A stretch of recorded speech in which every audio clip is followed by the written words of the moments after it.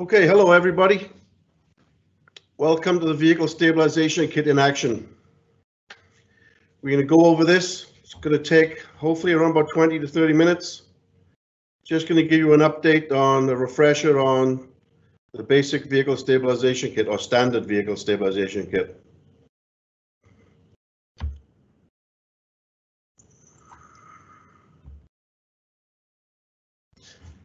My name is Nigel Letherby. I'm the Paratech Trainer Manager.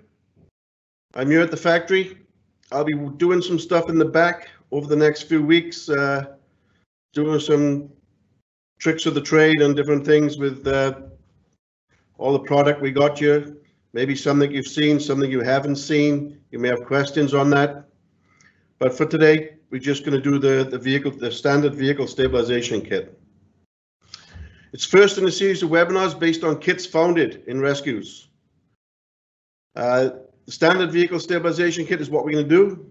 Next one, we got the Multi-Force, the Rapid Extrication Kit, the Highway Vehicle Stabilization Kit, Interstate Motorway, Hydrofusion, leading up to the biggest kit we do, the Heavy Vehicle Stabilization Kit, where we'll go more in depth with what's happening with struts and bags and everything else that Paratech basically manufactures. Up and coming webinars. These are the up and coming webinars over the next few weeks. As you can see, what I just discussed on the last slide is there, with exception to the last one, which is going to be the strut driver. These are all going to take around about maybe 20 to 30 minutes, with exceptions of the Heavy Vehicle Extrication Kit. That may take a little bit longer, with about 45 minutes to an hour to cover all points we need to cover with that. This is a PowerPoint presentation. It's for informational purposes only. It's not a substitute for hands-on training taught by a qualified instructor. Regular hands-on training is necessary to become proficient. Improper use of any equipment may cause serious injury or death. Think safe, act safe, be safe. Always lift an inch and support an inch. Reason that's in there is that some of the pictures you may see, whereas we did the pictures in the back in a controlled environment, like for instance with the airbags, they may not have stabilization in, and if it's in a controlled environment, just so we can get these webinars out. Standard Vehicle Stabilization Kit, the contents of the kit. We got two 25 to 36 inch Acme rescue struts, two 12-inch extensions, two 24-inch extensions, two 12-inch hinge base plate with anchoring, two multi-heads, two tie-down keys, and four 27-foot ratchet belts with ABS. I'm going to go over the components as the slides progress, so you can see what I'm talking about when, for instance, you look at the bottom one, the ratchet belt with ABS, so you can understand what the ABS is. Acme rescue strut, 25 to 36 inches. Maximum load, 80,000 pounds, up to 4 feet. That's with a 1-to-1 safety factor. The maximum working load is 20,000 pounds with a 4-to-1 safety factor. We got two parallel Acme threads running down the internal threaded shaft that creates the strength we need to create with the locking collar. It's got 4 relief holes in the actual tube itself. That they are there for when air is attached to the strut, the threaded shaft comes out. Once the cup seal in the bottom hits the relief holes, air will relieve, and that tells you that the strut is at max adjustment. It cannot go any further. Yellow collar gives you 2 square inches of surface area on the thread for strength. So all the thread that goes through the collar, all the thread that's on the shaft, the threads make contact with each other, gives us 2 square inches of surface area for strength. The collar then makes contact with the 3-inch tube. No gaps, no point loading. So all surface area transfers the load straight to ground. Designed for spanning shorter distances. That's the Acme Rescue strut. It's available in 5 sizes, 12 to 15 inch, 19 to 25 inch, 25 to 36 inch, 37 to 58 inch, and 56 to 88 inch. It's got a pneumatic brass inlet nipple at the bottom. Basically, it says the bottom, but the struts can be used in any orientation. The only thing that tells me that that solid end is the bottom is the orientation of the label. If the label was around the other way, then the threaded shaft or the gold collar, the yellow collar, would be the bottom. So it can be used in any configuration. The labels gives the capacities at different lengths in both 2 to 1 or 4 to 1. These labels are new. On the older struts, it never had the 2 to 1 safety on there, and it had a graph. These are actual numbers with 2 to 1 or 4 to 1, like our Longshore Gold struts. It makes it easier to read. Again, it can be used in any orientation. Yellow stripes on the side, the 2 yellow stripes alongside the label, they give you the length of adjustment that's in that tube on the Acme thread. Also, on those labels, on both top and bottom, they've got angle lines on there. It's got a 45-degree and a 60-degree angle line. That's all that tells you, that when it's leaning up against the vehicle, if those lines become totally vertical at 90 degrees, that's about the angle you've got on that strut. Helps you out with heavier loads. All pieces are hard coat anodized. There's no powder coat, so it's very tough for scratches and indentations on that. It works real well, and cleanup is pretty easy with the struts. Again, extensions. We got 4 sizes of extensions: a 6-inch, a 12-inch, a 24-inch, and a 36-inch. If you take a look at the new labels on the top of that extension, they're all color-coded now with the actual sizes in there.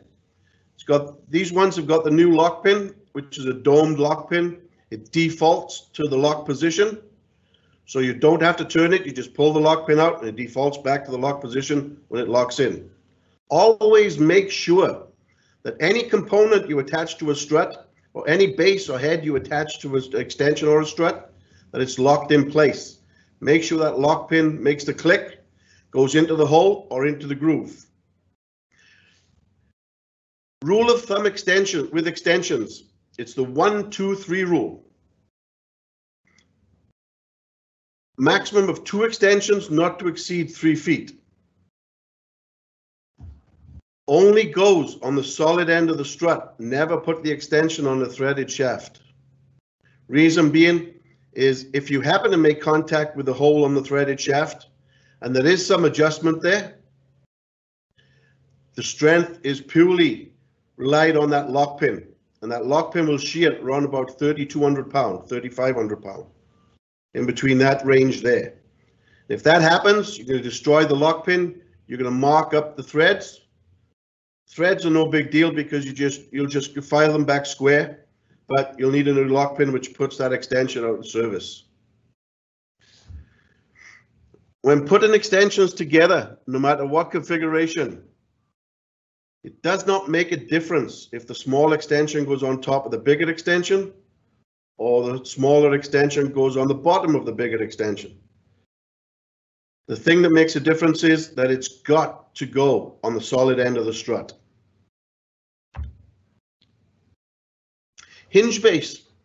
It's the 12-inch hinge base with anchor ring.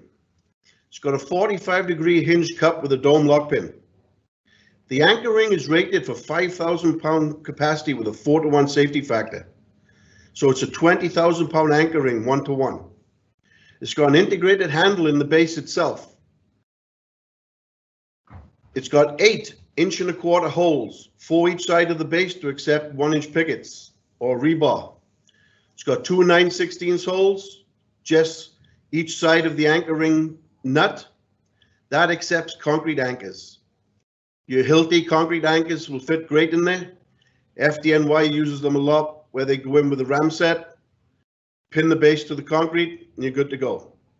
It's got a diamond pattern on the underside of the base that digs into concrete and asphalt. It also digs to a certain extent into a painted floor. Only trouble is it'll mark up the painted floor. Multi-head. The multi-head's got 5 different ways to attach to the vehicle. It's got the V. Bear with me 1 second. There we go. It's got the V. It's got the 45-degree wedge that go up under the body of the rails. That's either side. It's got a point for digging into the sheet metal on each side. It's got a slot in the center that accepts a 3/8 chain. The other thing this head has got, it's got a hole going straight through the head. What that does, that was put in there for weight reduction. But like everything else, you find a use for the weight reduction for the hole. We can put a 3/4 pin D-ring web shackle in that hole and use synthetic slings. Web shackle hangs down, make sure you put the synthetic sling on before you attach a shackle to the head. Then you've got the dome lock pin that defaults to the lock position. Ratchet belt. It's a 2-inch ratchet belt with a 27-foot long tail with wire hooks at each end. It's got a 12-inch static tail with a wire hook. It's got a ratchet with ABS. The ratchet belt is rated to 3,300 pounds, well, 3,330 capacity with a 3-to-1 safety factor. It's got a 10,000 pound braking strength.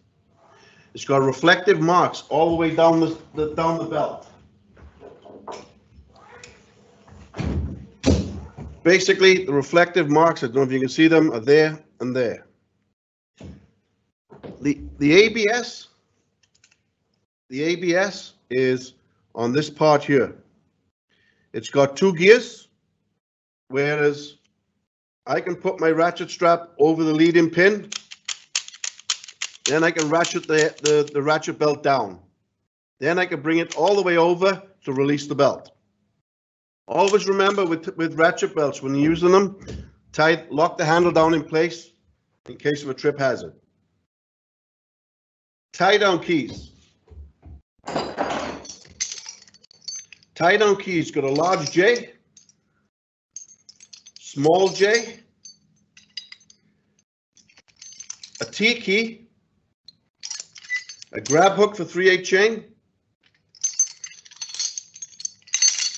and an oblong link. The capacity of the tie down keys is 5,400 pounds. All our tie down keys come with a load tag on there, so you can actually see the load, what they are rated for.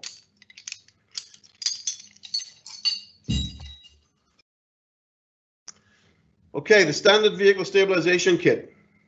In the kit itself allows you to stabilize up to 40,000 pounds with a 4-to-1 safety factor. That's adding all the struts together. It gives you 2 complete legs ranging from 32 inches, that's with the strut, the head and the base, to 75 inches. And that's with a full complement of extensions, whether it be a 3-foot extension or a 2-foot or a 1-foot extension put together. Rescue strut multipliers. On light vehicles, we use 45 to 60 degrees. Why? Because there's not much weight there. 45 to 60 degrees, it stabilizes both vertical and horizontal load or lateral load. So it's always holding something. For your heavier vehicles, we go from 60 to 75 degrees. Reason being, because of that heavy weight, what we need to do is we need to concentrate more on the compression on the bases for the heavier vehicles. So if you take a look at the chart,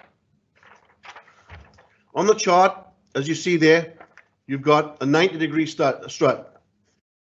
Basically, that's taking all the vertical load, so there is no compression load on that base pushing this way.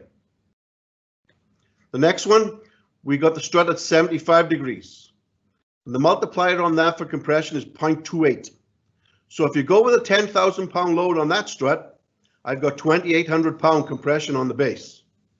Now remember, if I got a strut each side, I've got 5,600 pound of compression on both bases. So as my angles go down, if you take a look, drop it down to 45 degrees.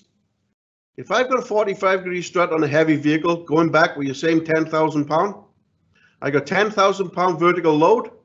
The compression on my base is 1-to-1. I got 10,000 pound compression on that base. That's what this chart explains. It's all about compression on the base. So going back to my 10,000 pound, if I've got a 45-degree strut on a 10,000 pound load, and I'm using a ratchet strap, my ratchet strap is only rated for 3,300 pound. My grade 80 chain is only rated for 7,100 pound. My grade 100 chain is rated for 8,800 pound.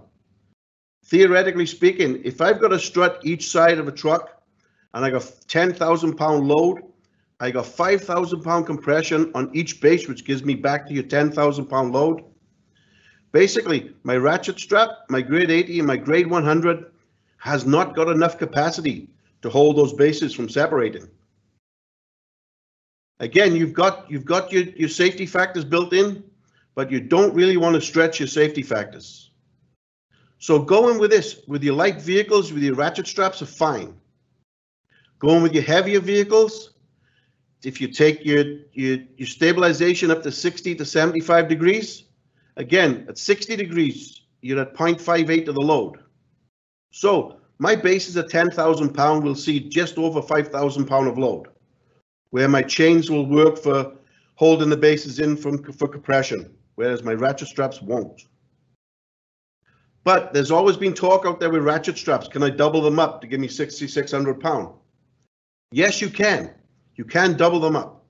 But there's a big but with doubling up ratchet straps. If you don't keep the same pressure on both ratchet straps, then one ratchet strap is liable to see more load than the other, which may damage your ratchet strap. The ratchet strap may fail, put load onto the other ratchet strap and fail that one. So you've got to be very careful when you're doubling up ratchet straps. Assembly. Always assemble the rescue struts away from the vehicle. Pick the correct size rescue strut and extensions if needed. What I tend to do is, it works out pretty well as a guesstimate, I can say. I walk up to a vehicle and when the 360 is done, I walk up and say, okay, this is where my strut head is going to be. I stand up against, I mark out on my body, gives me a guesstimate. Then I add about 1 foot or 2 feet to that length. So if I got a 4 foot mark where my head's going to be, I'm going to need around about a 6 foot strut if I want to put it to 45 degrees. I'll build it, I'll extend it to the 6 feet, bring it in, walk it straight in, and foot the base. Pick the correct base and head for the job. Again, for vehicle stabilization in this kit, you got a 12-inch base with the anchor ring. Always point the anchor ring towards the load you were stabilizing. That way it's easy to hook on the ratchet straps or the chains and tie down that base to the vehicle. Be sure the lock pin is engaged in the holes and the grooves of the rescue strut. Okay, deployment. You're going to do your 360 of the object and take a look where you're going to stabilize on this. When you do your 360, try to carry a wedge and a 4x4 with you. That's going to be your primary stabilization for now. So as you're walking around, you can jam the wedge or the 4x4 in the A and the C post to stop the car from rolling over onto its roof. The only thing that stops that car from rolling over onto its roof is the side mirror. Your side mirror is acting like a wedge holding it up. So putting your primary stabilization at the A and C works while you figure out what's going to happen.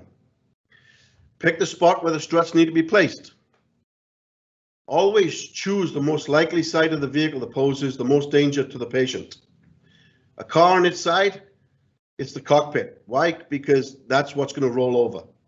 It's not going to roll back the other way because the wheels stick out about 15 to 18 inches from the body of the car, creates a fulcrum, and the car's got to be lifted for it to roll that way. Whereas roof side, because your A post and your C post angles to your B post, it's that constant curve that wants the car to roll that way. Remember, when you put in stabilization into a vehicle, especially on the cockpit side, you need to see about egress of getting in that vehicle and how the patient is coming out of that vehicle. So you never want to put your stabilization in the way of any extrication. If you're going to take the A post, the B post, the C post on top and fold the roof, you need to make sure you have room, not only to do that, so you don't have to move your stabilization, and you can get a backboard or anything else that you need to get in there to get that victim out safely. Walk your stabilization strut in, foot the base. Place the strut around about 90 degrees, perpendicular to that A post on top.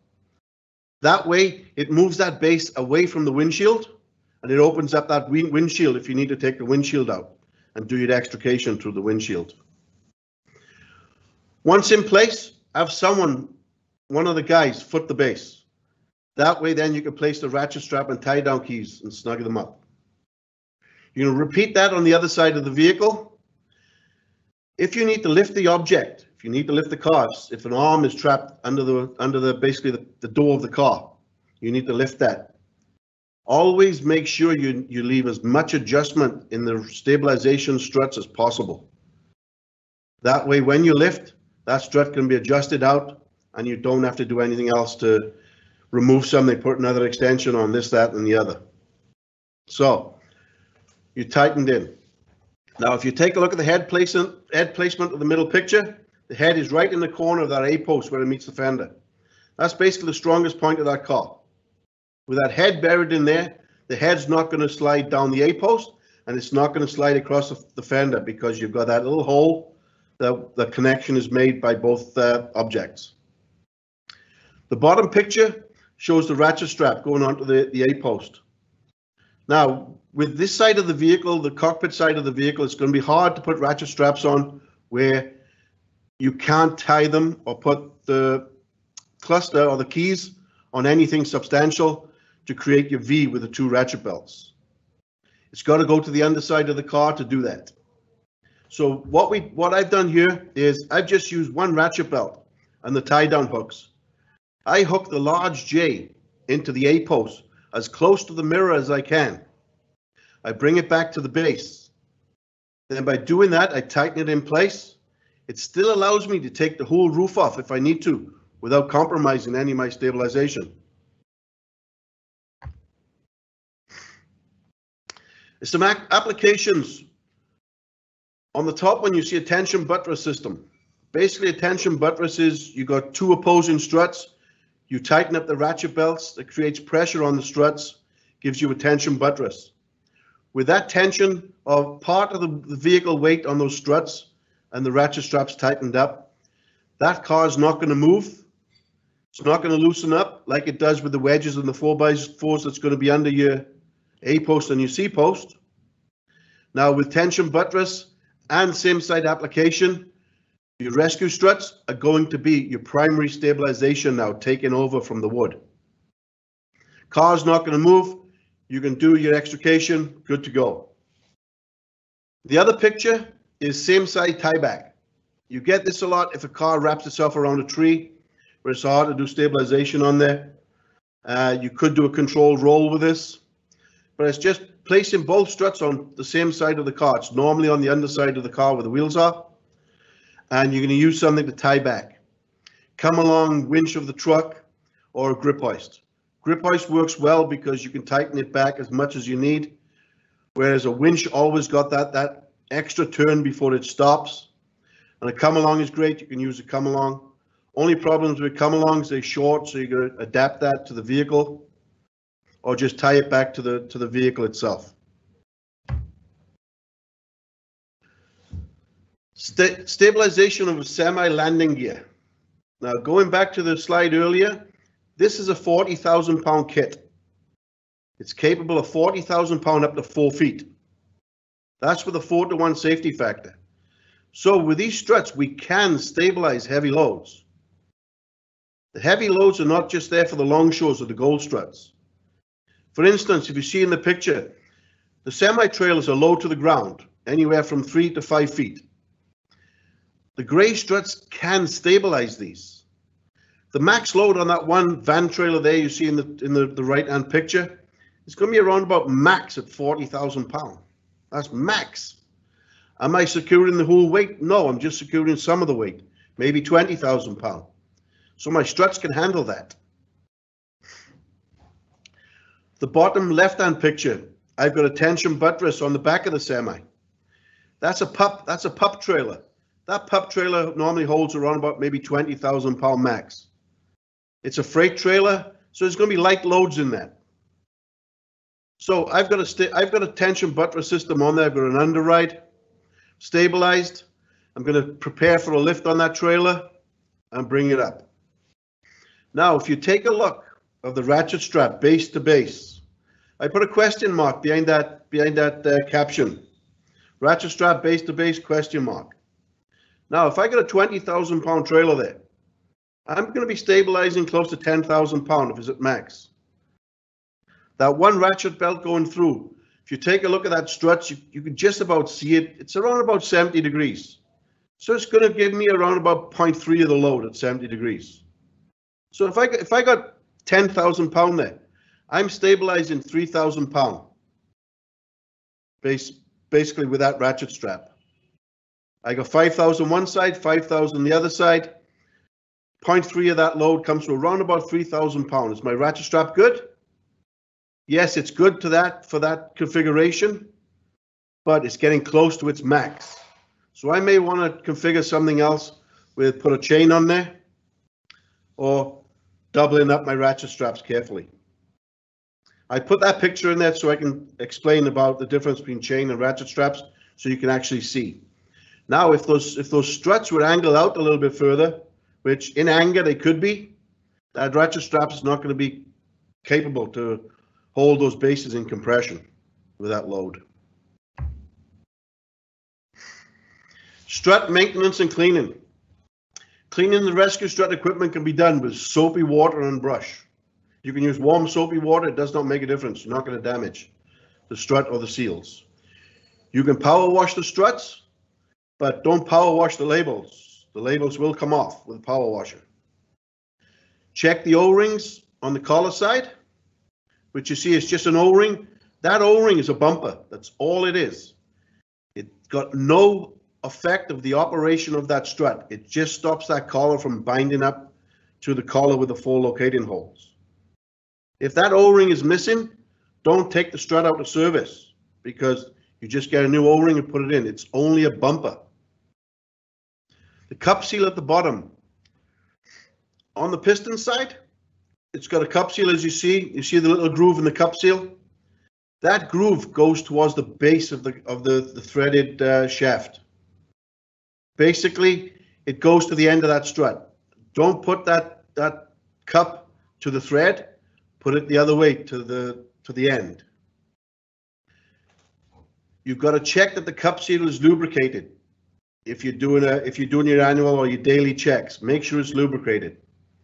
Check the edge of the cup seal. Just run your finger around the edge of that cup seal. Check if it tears or gouges in that cup seal. If there's tears or gouges in there, you're not going to be able to put air in that strut. It's not going to function properly with the air system. And that's mainly for trench rescue. If you're not using any air on the struts and you don't intend to use any air on the struts, you've got no trench rescue capability, then you can lube the cup seal up and just put it back in the tube. You're good to go. And use the struts manually. Replace as necessary. Now, we have used lithium grease in the past to lubricate these O-rings. Reason being is lithium grease is good in all temperatures, whether it be cold or hot. The problem is with lithium grease, it deteriorates the rubber on that cup seal. So if you're using lithium grease, you may want to change that cup seal every 2, 3 to 5 years. Check the cup seal. Check it's still pretty hard. If it's not soft like Jello. If it's soft like Jello, you need to change it. And again, replace as necessary. you're going to use a lubrication or a grease that works in the temperature you live in. Basically, it tells you the temperature on the on the tube or whatever grease you're using. You can use a general grease, that's fine. It's smelly, it's got a weird color on it, it's thick. You can use that if it's good in the temperatures. Do not lubricate the acne threads. I know after washing the threaded shaft down, you may have a tendency to want to lube the threads up because the nut's not running as good as it should. If you want to lubricate the threads, make sure the strut is dry, the threaded shaft is dry. Use a dry lube on the threads if you need to. A dry lube you can get anywhere, Home Depot, Lowe's, Walmart, Menards, you name it, you can get it. Spray it on the threads, run the collar up and down, let it dry, you're good to go. Now, when you do maintenance on the threaded shaft as well, if you're checking the collars and everything, when you take the threaded shaft out of the tube, run the collar all the way down and run the collar all the way up. That checks for any slits, any gouges, any bobs, any sharps on the thread itself. If there is a sharp or a gouge, just file that thread flat and you're good to go. You don't need to send it into Paratech to file it flat, because that's all that happens is they'll charge you, they'll file it flat, and you get the strut back. That's just maintenance you can do in-house. The air inlet nipple. Check the raised groove or the raised end of the nipple for cuts and scuffs. You can just run your finger around there. We don't really have many problems with the nipples in the struts because they are recessed all the way. But something might get in a rock or something like that. Just check it. Check that the nipple's not loose. It takes an Allen wrench into the center of the nipple to tighten it up. Tighten it up and tight. Check that the nipple's not blocked. How would you do that? Pull the threaded shaft out, push the threaded shaft down in the tube, air will come out of the nipple.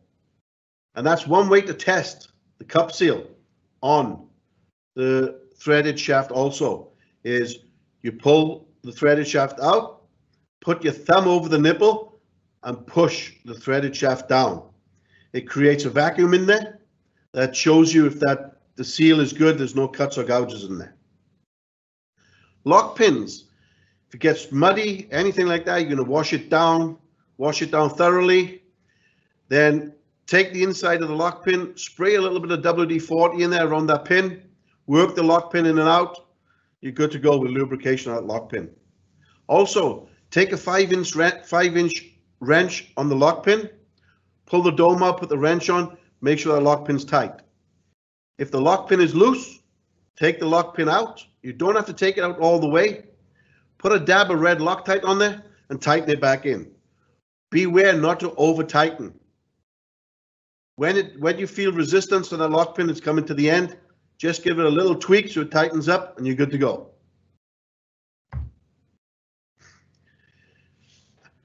"12-inch base plate with anchor ring." Again, check the nuts on the side in case they are loose. We never have a problem with them coming loose because there's a lock washer on them. The thing you need to check is going back to the lock pin. What I said on the slide previous, check that for looseness and make sure it's lubricated. The other thing you need to check on that anchor ring also is the hinge cup and the anchor ring. You see where the anchor ring lays on the base, you see the two cutouts, they're pretty even on that anchor ring. Check to make sure they're still even. If it's not, then you need to adjust that cup over and tighten it back up. How you do that is you take off one of the nuts off that anchor ring, pull the shaft out, it disengages the cup, and you see a bolt on the inside. Place the anchor ring where you need to be, tighten that bolt up. There should be a lock nut on the other side you need to tighten up also. Put it all back together and you're good to go. Ratchet belt. You can wash the ratchet belt with warm soapy water. Check the belt for cuts and scuff on the edge. Hardest thing with ratchet belts is normally after a few uses of these ratchet belts, they're normally garbage. Reason I'm saying that is With us, you know what it's like. We use the ratchet belts a lot in training, and they do get scuffs on the edge and cuts on the edge. The problem is with scuffs and cuts, it reduces the strength of that ratchet belt.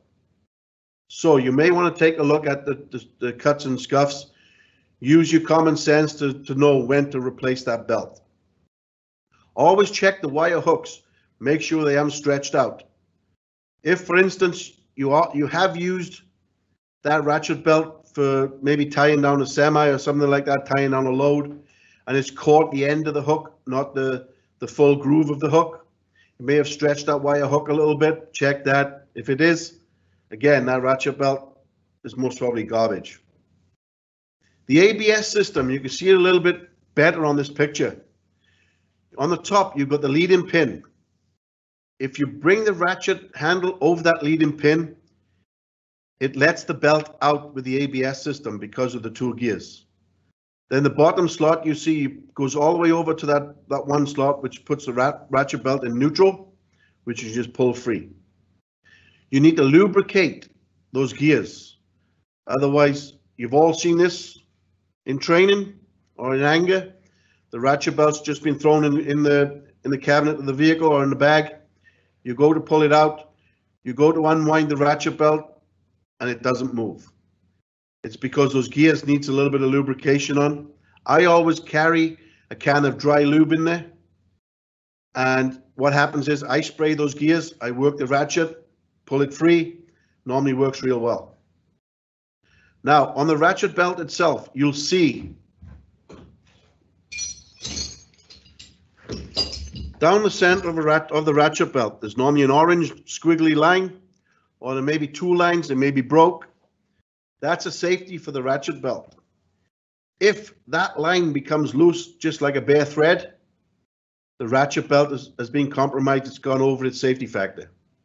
If the line becomes straight on some belts, like the ones that's like just a bunch of dashes in the belt, if you see solid, that belt of seen over its 10,000 pound braking, ratchet belt is useless. You need to get rid of it and get a new one. Ratchet belts are pretty inexpensive. I change mine on a regular basis. Reason being is that we train with them a lot. And always the ratchet belt's the first thing to go because everybody grabs it because it's such a versatile tool. One, for hooking the base to the vehicle with the struts. Two, for tying down the vehicle. Three, for marrying vehicles, tying down suspensions. They do a lot of things with the ratchet strap, so it tends to go fast. Follow-up email from your local regional sales manager. Ask any questions here. We'll still be open for a little bit after the webinar if you want to ask any questions. The regional managers are actually on the question and answer section now, where hopefully you've been using that and asking some questions. They are trying to get back to you as fast as they can. It's hard because our sales guys, our regional managers, they're out in the field, they're hands-on guys. They are just not really hands-on with a keyboard. So they do about maybe 100 words a day. They're not fast doing the typing, so you have to bear with us with that. A link to the short video outlining the use of the system will be in the follow-up email. There'll be a link in it to a quote section on a website, a link to a recording of this webinar. So remember, hi. I have not got the voice or the accent. I don't have an accent. It's this webinar and this computer that's giving me an accent. I can understand myself pretty good. So, but I hope you enjoyed this. I hope you learned something. I hope you had a refresher from this little PowerPoint we just did. Like I say, we're doing one of these a week on the different kits, and we're also doing some different videos that we're putting out there on Instagram, Facebook, and all the media sites of different things. If you want to see something that you want to take a look at that didn't work for you, you can always reach out to us, reach out to your regional sales manager. He can walk you through it. When this COVID-19 thing is over, we can come out there and we can work with you guys. That's what we do best. That's the best way to learn. Thank you. I hope you've enjoyed this. The webinar is finished. Again, a follow-up email will be sent to you. Please check out paratech.com. We got a new website up and running. Hopefully it's easier for you to use and you can walk through it a lot better. There's also a MaxiForce in action video on there. You'll see a lot of videos on the website. And again, my name is Nigel Letherby. I'm the training manager for Paratech. Again, thank you.